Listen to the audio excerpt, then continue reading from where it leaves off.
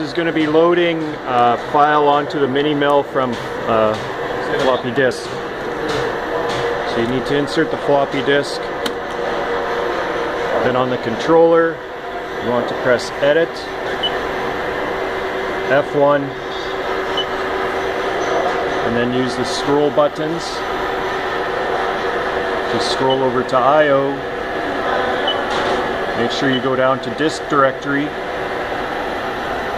and then press enter. This will read the contents of the floppy disk and display them on the right hand side. You then want to use the scroll buttons to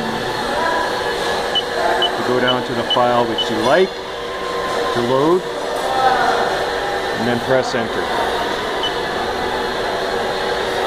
Depending on the file size, in a moment or two it will finish loading. That status will display on the lower left hand corner.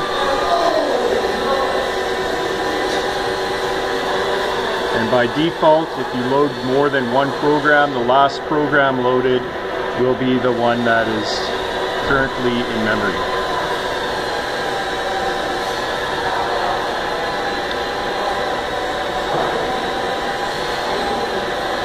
This is a larger file, so it takes a moment or two to load.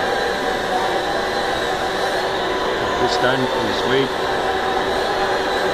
Okay, so the program has changed. Your program is now loaded into the controller memory and ready for your next step of setting tools up and running it.